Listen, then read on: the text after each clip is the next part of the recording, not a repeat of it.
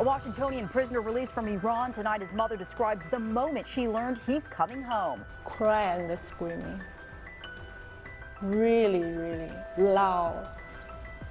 I can't imagine, just like a dream. The new hope for a family torn apart for the last 3 years. We are really looking forward to the future that the family can heal.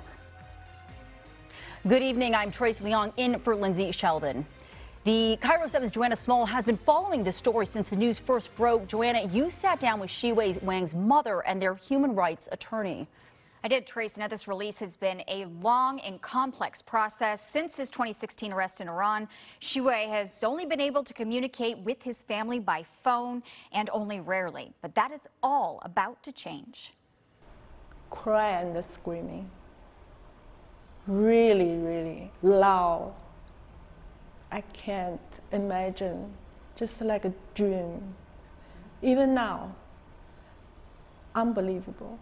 That's how Kashu Lan describes the moment she learned her son was coming home and she could finally start to heal her broken heart. This is my only child. He's your only child. Yeah, that's why I have been through horrible 3 years. Flanked by her international human rights attorney Alejandra Gonza, we had the privilege of sitting down with these two women who fought so tirelessly to secure the release of 38-year-old Shiwei Wang.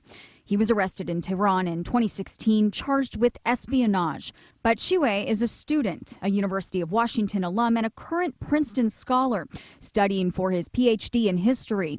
In March, students at UW held a vigil for Shiwei. The students were really touched by this story because they felt that it was so unfair that this could have happened to them. And it's important to be able to travel. It's important to be able to research, to go and do field work. Yeah.